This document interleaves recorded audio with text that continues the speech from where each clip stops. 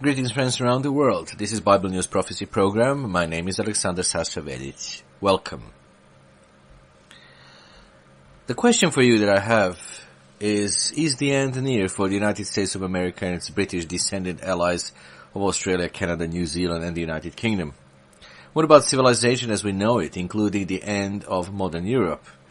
Well, friends, the answer to those two questions is positive. The answer is yes.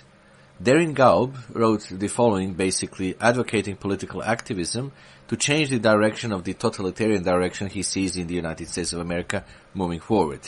So on December the 2nd, he wrote America 2075.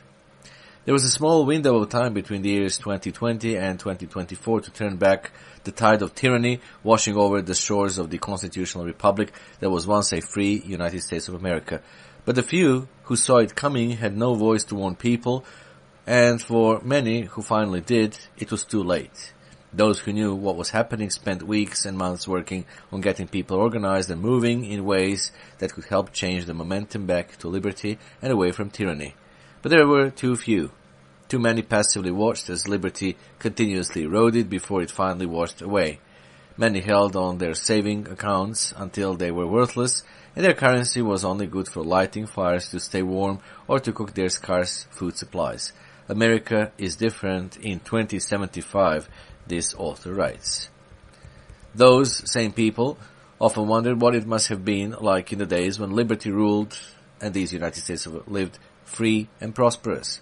They wondered why so many stood by and let tyranny take over. What was so important to cause them to value their comfort over their freedom? Why did they not love their families enough to stand up to tyranny rather than let it consume their children and grandchildren? Why are things so different now? Can those in America in the year 2075 understand liberty? The problem was more likely than not enough Americans in the years 2020 to 2024 understood liberty either. What will America look like in the year 2075? That answer will likely come in the next 2 to 4 years as liberty-loving Americans awaken from their slumber and remember that our government is accountable to us. Or do we allow the tyrannical Marxist left to pull the levers of power in government in ways that destroy this nation instead? Was the question, and the question that this author asked on December 2nd, 2022. The author is Darren Gaub, G-A-U-B. Well, what shall we say about these ideas? Well, friends, while America, meaning the USA in this case, will be different in 2075, it will not be the tyrannical dystopian state as Darren Gaub speculates. Furthermore, let me add that certain well-known religious leaders have dreamed of a European utopia and hoped such would come about by human effort. However, it is a tyrannical dystopian beast power state that is prophesied to rise up in Europe from human efforts influenced by Satan. You can read about that in the book of Revelation, chapters 13, 17, and 18. But that horrible, terrible beast power will not last. That said, America itself will have been conquered and be gone long before 2075. We can read that in Daniel 11:39. And the coming European Beast Project will be eliminated as prophesied in Daniel chapter 2, verse 43 to 45, and Revelation 17, verses 12 to 14. In the 2020s, we see an America that does not believe in the First Amendment to its Constitution or many of the principles its founders sought for it to have. America does not truly believe in freedom of religion nor freedom of the press anymore. And more than that, much of its media, big technology and government leaders despise the Word of God. That is the real reason the USA, its British descendant allies, and Europe are going the way they are. The prophet Isaiah was inspired by God to write in chapter 30, verse 12, "Because you despise this word, and trust in oppression and perversity, and rely on them, therefore this iniquity shall be to you like a breach ready to fall, a bulge in a high wall, whose breaking comes suddenly, in an instant. And he shall break it like the breaking of the potter's vessel, which is broken in pieces. He shall not spare. So there shall not be found among its fragments a shard to take fire from the hearth, or to take water from the cistern. This is Isaiah 30 verse 12, 13 and 14.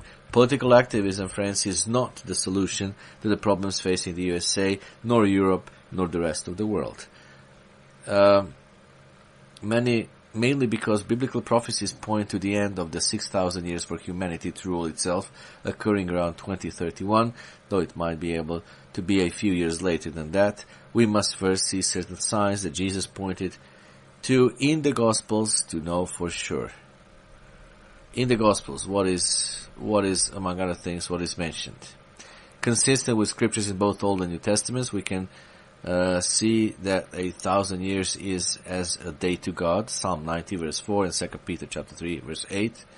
And if, as generally understood in the Church of God,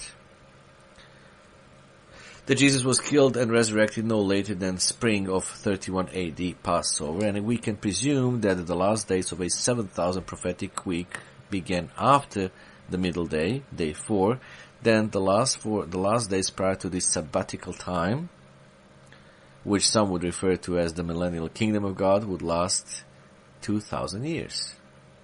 And if, when Peter referred to being in the last days, Acts chapter 2, verse 17 and 18, and since Hebrews 1, verse 1 and 2 teaches that God has in these last days spoken to us by His Son, the adding 2,000 years, dear friends, to a period of time leads to the end of the 6,000 years, no later than 2031, and it could be earlier than that.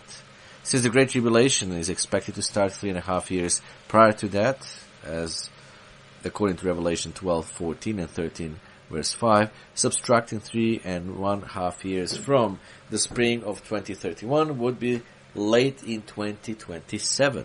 Understand that the USA is prophesied to be taken over near the rise of the beast and start of the Great Tribulation, as we read in Daniel 11 verse 39, Jeremiah 30 verse 7, and Matthew 24 verse 21 and 22. Therefore, since the end of the 2 full USA presidential terms would end in January of 2029, these prophetic understandings point to the end of the USA prior to 2 full presidential terms.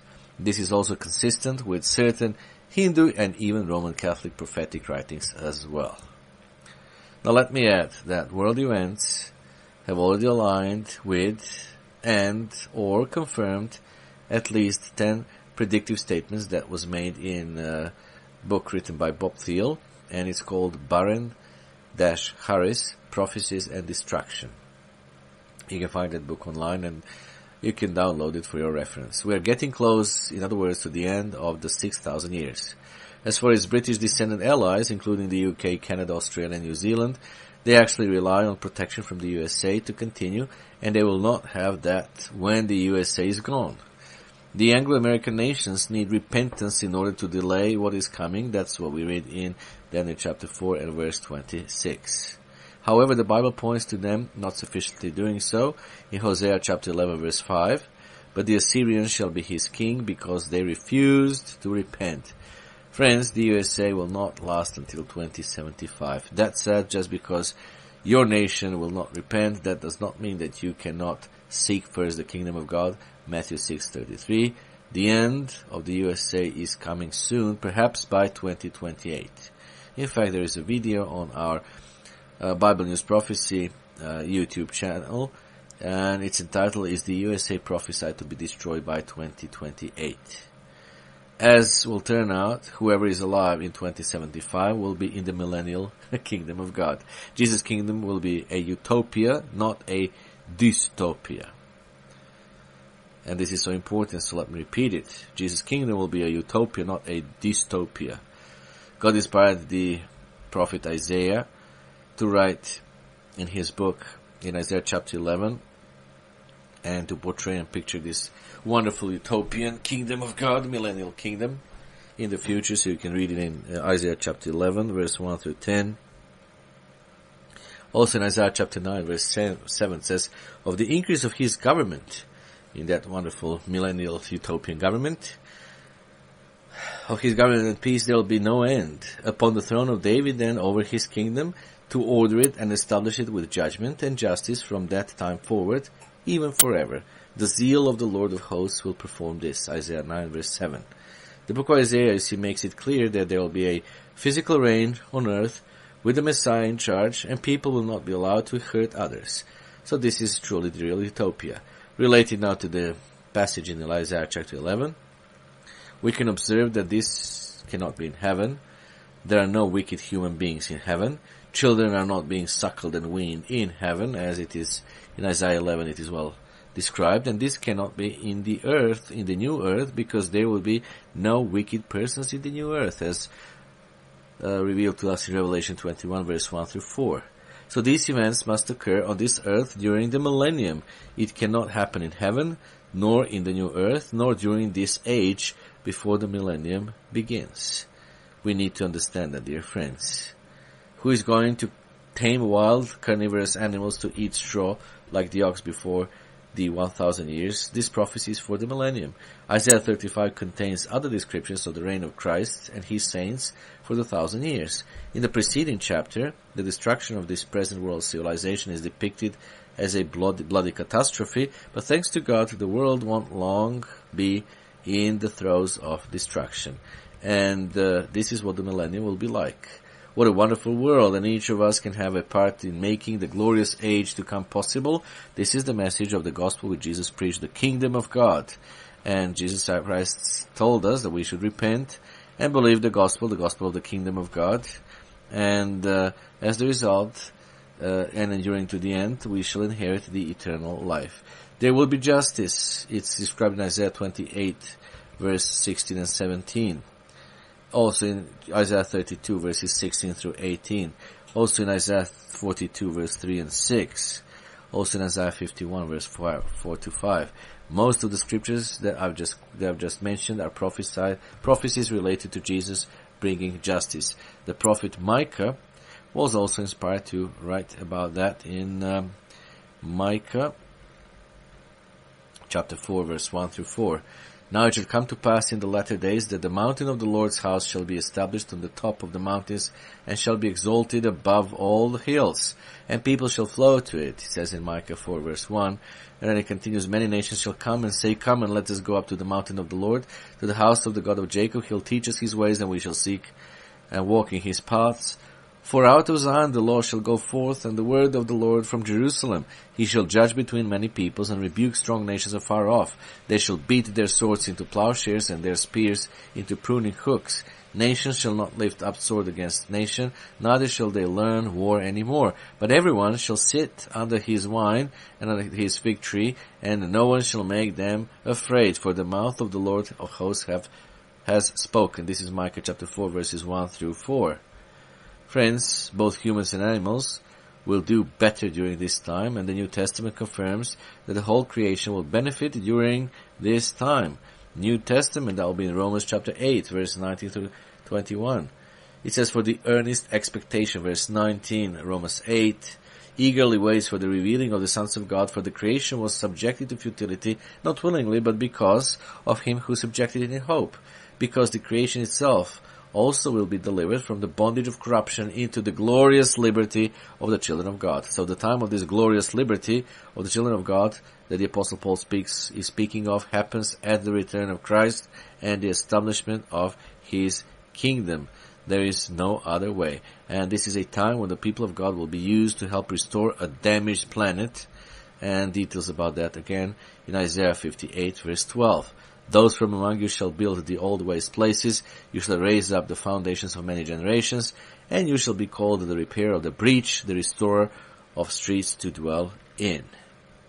So, friends, thus we see that the people of God will make it easier for people to dwell in cities and elsewhere, of course, during the time of restoration. So the time of restoration is ahead of us, also described in Isaiah 58, verse 13 and 14.